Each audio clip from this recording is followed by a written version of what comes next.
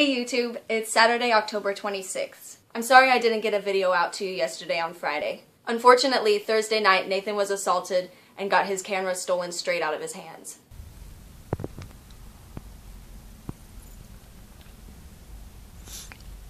What this means for us is that we won't be able to put out the quality videos that we have been able to before now. I'm actually shooting this on my cell phone right now. In spite of this obstacle that we've been faced with, we will try to continue to put out 3 quality videos a week for you, our fans. We really appreciate your continued support, especially in this hard time, and we're going to try to get everything on track as soon as possible. Sorry this video kind of sucked.